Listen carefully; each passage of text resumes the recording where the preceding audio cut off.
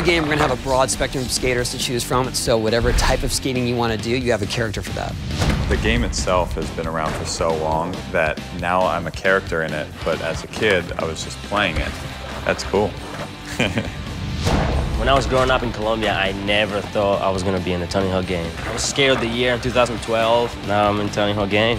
Things are going well. I used to play the games all the time when I was a kid. Seeing myself in the game it's pretty interesting. It's an honor to be a part of the game. Activision included 2 girls in this game, which is really exciting. The girls are pushing it. You can play either myself or Letitia. She kind of scares me, but we're good friends. Playing Tony Hawk's games, every time that I play the game, I wanted to go out and skate.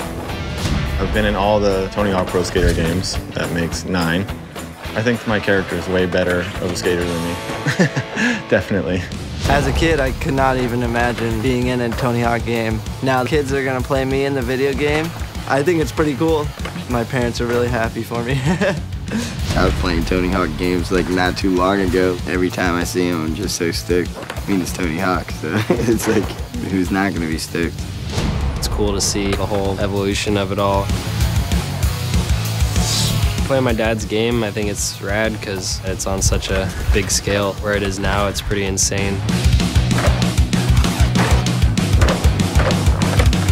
I really want the game to represent all of the diversity of skating. I feel like our all-star lineup does that. I think it's a really well-rounded crew and some of the best that's ever been.